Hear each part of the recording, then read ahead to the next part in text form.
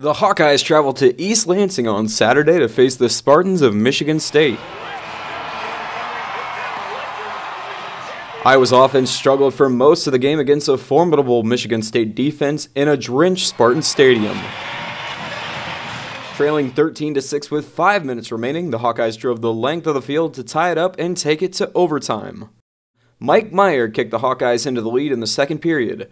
2 plays later, cornerback Greg Castillo came up with the interception that sealed the game and the unlikely comeback win.